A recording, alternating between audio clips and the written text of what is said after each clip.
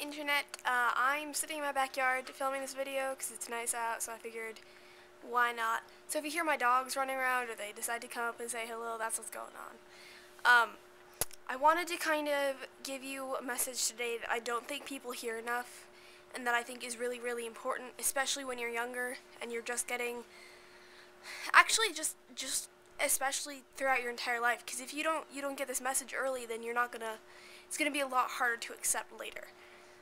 And what I want you to know is that you always, 10 out of 10 times, 100% of the time, have the right to enforce your personal boundaries with anyone.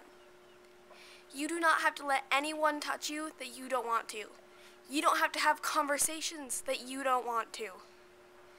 This includes your grandmothers, your aunts, your parents, your cousins, your sisters, your friends, your boyfriends, your girlfriends, whoever, anyone in your life. You have the right to say, I would rather you not touch me, please. Or I would rather not do that, please. Because I feel like I've heard so many stories about people who just don't know how to say no. So practice it. If you don't want to give someone a hug when you see them, just, reach out and shake their hand first before they can come in for a hug. Or even if you're not comfortable with that, just kind of be like, stand back and give them a little wave or something.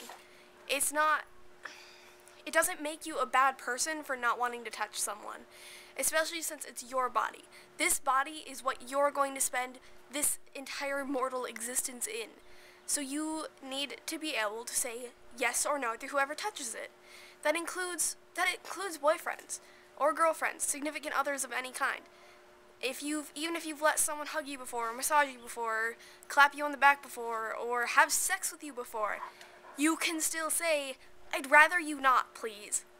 And if someone doesn't respect your no, then they don't belong in your life.